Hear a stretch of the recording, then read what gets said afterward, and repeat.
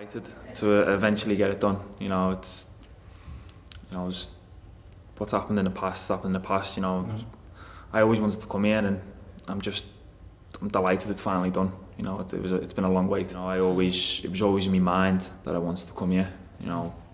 Just by the setup and what the lads have said, who I know here, they've spoke volumes about the place. So it was pretty much a no-brainer to come here, really. I've spoken to a few of the boys.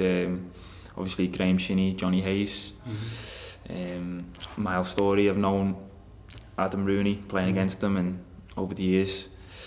So yeah, they're all great lads and top players, and it's going to be it's exciting to play with players like that. That's what you want to do. It brings you on as a player. It puts pressure on you to deliver for them as well as yourself. And yeah, as I said, I'm looking forward to getting started.